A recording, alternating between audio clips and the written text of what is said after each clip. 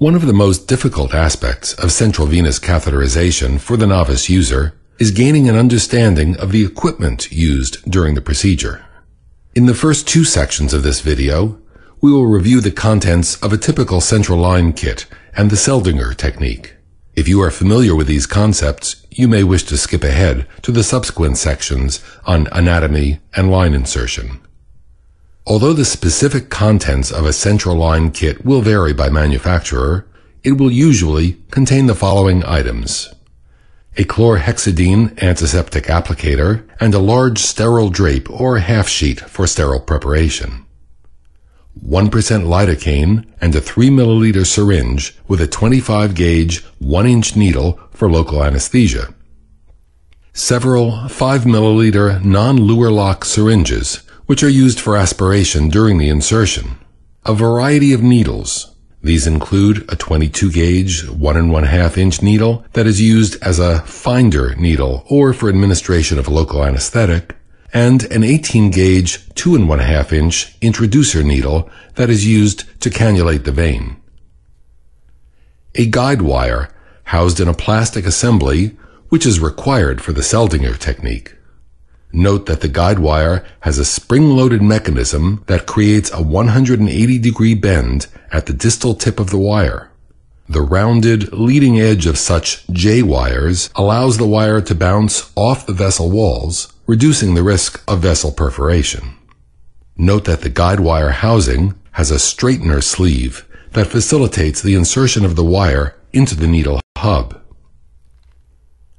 An 11-blade scalpel, which is used to make a nick in the skin to allow passage of the catheter through the epidermis. A dilator, which is used to create a tract in the subcutaneous tissues for the catheter. A central venous catheter. Triple lumen catheters, as pictured here, are most frequently used. Size 7 French 16 centimeter catheters are typical, but other sizes are available. Triple lumen catheters offer 3 infusion channels that may be used to administer a variety of fluids or medications. Sheath introducers may be chosen instead of triple lumen catheters if a transvenous pacing or pulmonary artery catheter needs to be inserted. These devices are large, 8.5 French 10 centimeter is typical, and often include a sidearm infusion port in addition to the main lumen. Finally, your kit will also include suture material used to secure the device to the patient and sterile gauze 4x4s that can be used to clean away excess blood from the field. This section will present a generic view of the Seldinger technique, which is used to place central venous catheters. If you are familiar with this technique, you may wish to skip ahead to the next section. Many important techniques and subtleties are not included in this section, which is intended only to demonstrate the use of the equipment. Be sure to watch the entire video for a complete demonstration of the procedure. Use the 3 milliliter syringe and the 25 gauge 1-inch needle to place a wheel of anesthetic in the skin. Switch to the 22 gauge 1½ inch needle to place anesthetic into the deeper tissues. Next, attach a 5 milliliter syringe to the 18 gauge 2½ inch introducer needle and advance toward the vessel. Pull back on the plunger as you proceed. Blood will fill the syringe when the vessel is entered. Carefully remove the syringe from the needle, insert the guide wire assembly into the hub, and advance the guide wire into the vessel. Once approximately 15 centimeters of wire have been advanced into the patient, remove the plastic housing, leaving the guide wire in place. You may now remove the needle so that just the guide wire remains in the vessel. Use the 11-blade scalpel to create a small nick in the skin around the guide wire to facilitate passage of the dilator and the catheter. Carefully advance the dilator over the wire and into the subcutaneous tissues with a slight rotating motion, and then remove it. Next, advance the triple lumen catheter over the wire and into the vessel. Finally, remove the guide wire from the catheter and place the end cap over the exposed port. If using a sheath introducer instead of a triple lumen catheter, the technique is slightly different. Fully insert the dilator into the introducer prior to the procedure. Once the guide wire has been placed, insert the dilator and the introducer as a unit into the vessel. Once fully inserted, the dilator and the wire may be removed together.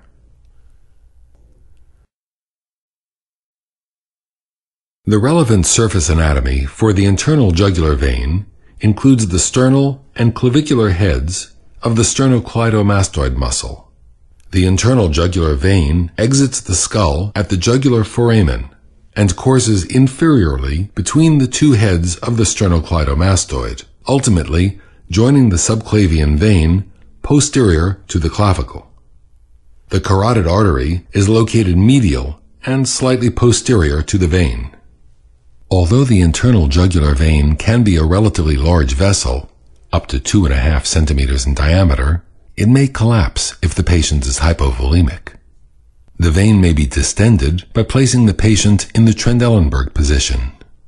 In general, the right IJ is preferable to the left, since it lies almost directly above the superior vena cava and right atrium. There are 3 approaches to internal jugular cannulation. For the anterior approach, first establish the location of the sternal belly of the sternocleidomastoid. With your left hand, palpate the carotid artery, which is located medial to the vein. Needle entry occurs along the medial edge of the sternal belly of the muscle at the level of the thyroid cartilage. The needle is held at a 45-degree angle to the skin and is advanced toward the ipsilateral nipple. For the central approach, establish the location of the sternal and clavicular bellies of the sternocleidomastoid. Needle entry occurs in the superior apex of the triangle formed by these muscles. The needle is held at a 45 to 60 degree angle to the skin and is advanced toward the ipsilateral nipple. For the posterior approach, establish the location of the clavicular head of the sternocleidomastoid. Needle entry occurs along the lateral edge of the muscle, 1/3 of the distance from the clavicle to the mastoid process. The needle is held at a 30 to 45 degree angle to the skin and is directed toward the sternal notch. Position the patient supine with the stretcher placed in 15 to 30 degrees of Trendelenburg. The bed should be at sufficient height so that you do not have to bend over or stretch during the procedure.